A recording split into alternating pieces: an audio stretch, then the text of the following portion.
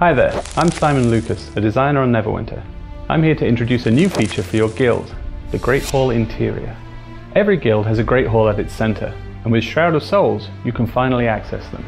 The interior can be customized with decorations as soon as Shroud of Souls goes live.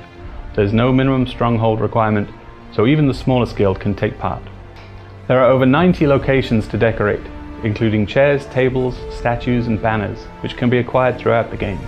So let's take a look inside.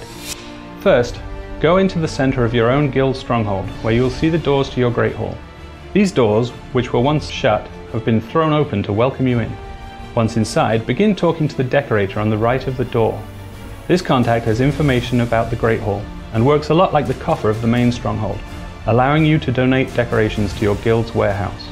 Once you have some items in the warehouse, it's time to start decorating your Great Hall. Guild members with the correct permissions can enter Decorate mode, which allows you to interact with each location. As you can see, when you interact with the location, a list of available decorations or furniture appears, and you can place the item you want at that spot. Once you remove an item, it is returned to your warehouse. Anyone in the guild can donate decorations and furniture, which are acquired through masterwork professions, in stores, and in forthcoming events. So be sure to look out for unique items while questing. Thanks for stopping by today. We can't wait to see how you decorate your guild hall.